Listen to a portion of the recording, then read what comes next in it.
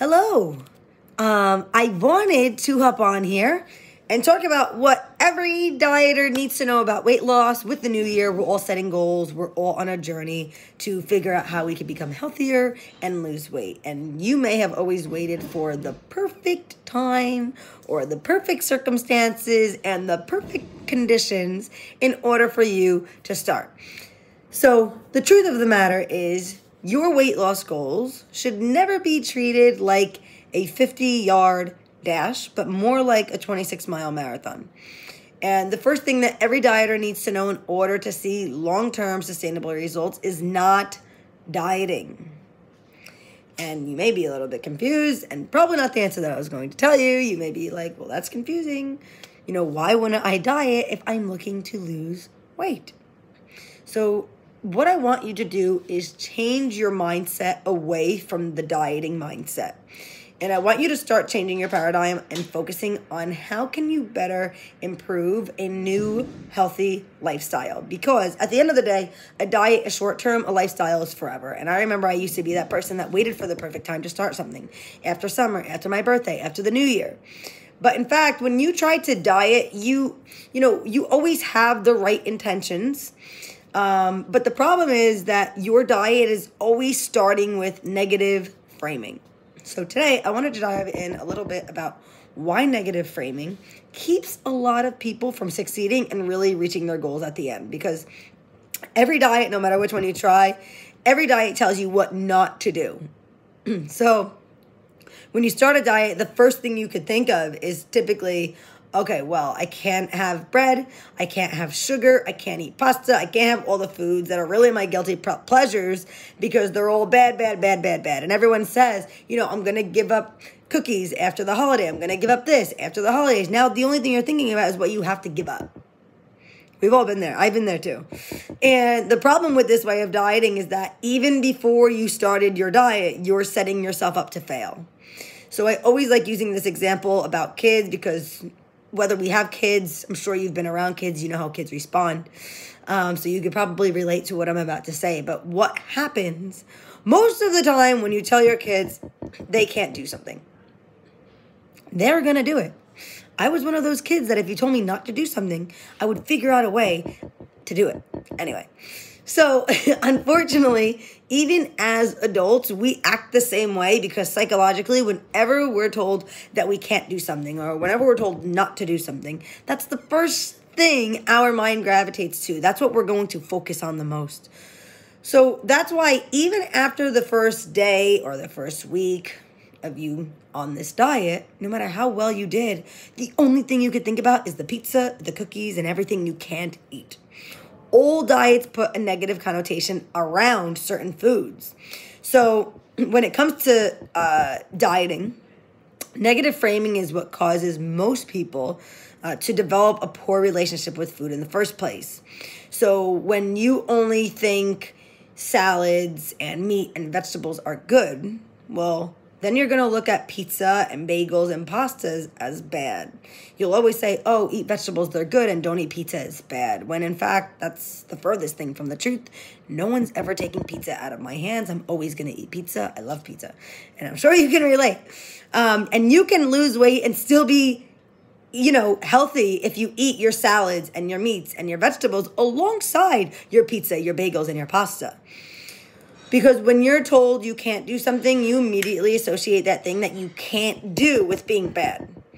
If you can't do a specific thing, you're going to think that thing you can't do is not a good choice, which also leads to binge eating along with feeling guilty after eating something because you think those foods are not the best. So when you restrict yourself from eating certain foods for long durations of time, that's what causes a lot of people to go on a binge. So they consume so much food either in one sitting or one weekend that turns to a week because they feel deprived of whatever that specific food is for so long.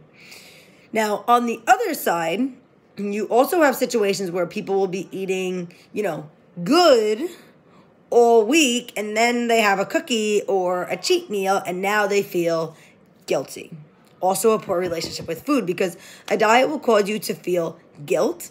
And diets are mentally draining because, a lifestyle teaches you how to incorporate the veggies, the protein with the cookies and the pizza without the guilt, with better results and longer happiness, because now you can lose the weight doing things you enjoy, and now it lasts forever. So this now leads me to, why a lifestyle will always lead to a better and more, permanent change rather than a short-term change. And a lifestyle and something that we do at Jacked and Rich Fitness is we focus on positive framing. Positive framing is really the game changer when it comes to weight loss. Setting and reaching goals and hitting them, without all the mental stress is what you want. You want a lifestyle that focuses on positive framing because it focuses on what you need to do rather than what you can't do. So a few examples would be, needing to add more vegetables in your day. And maybe you need to add more water in your day daily. And maybe you need to add more lean proteins in your meals.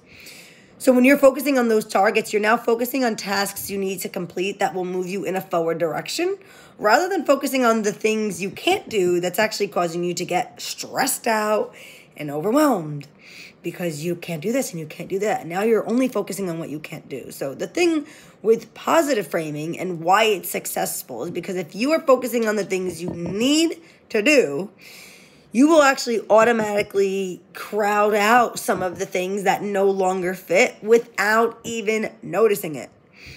Why?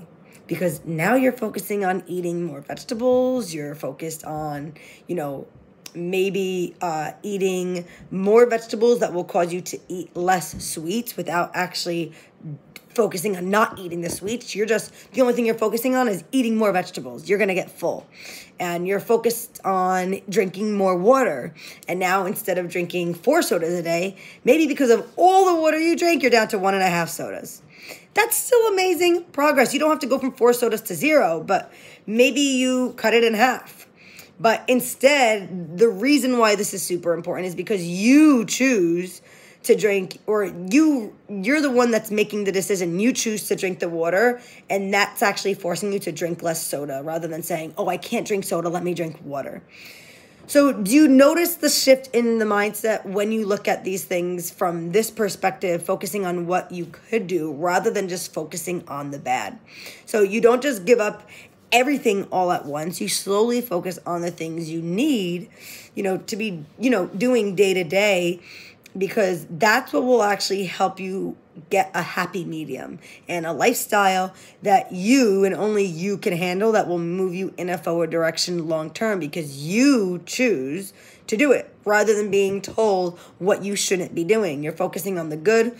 Whatever you are starting to implement day to day, that will actually crowd out some of the negatives without you having to focus on it. So this simple change in your mindset and approach is really going to move you forward toward your goals and really everything that you do. Everyone will lose weight in a slightly different way. If you continuously following an approach that everyone else is doing, unfortunately, you will continue failing because it's not what you decided that works for you, and what works for your time and what works for your goals and your lifestyle. So a lifestyle is a forever type thing, and it has to be something that you enjoy, or else you're still stuck in the dieting world, because a diet is doing stuff that you don't want to do. And dieting will never give you long-term results. It will never give you the freedom that you deserve. And I can promise you there are people losing weight, eating foods they love, doing exercises they love, all while seeing results without depriving themselves. So I hope this was helpful. I wanted to actually give you the opportunity to join my free Facebook group. It's a group that is filled with over 2,500 women. We're all working and striving toward health and fitness goals. We have many challenges each week. It's really a place where you can share your journey, get some motivation, meet some new friends for the new year. I'm going to attach the link below, so feel free to come on in because we would love to have you. If you do decide to join, please introduce yourself, say hi, don't be shy, let us know what your goals are. And tomorrow I'm actually going to be hopping on here, so join me at 7 p.m. because I'm going to be on here talking about why eating more food is actually going to help you lose weight rather than eating less food. So I hope you guys have a fantastic Sunday, and I'll see you tomorrow.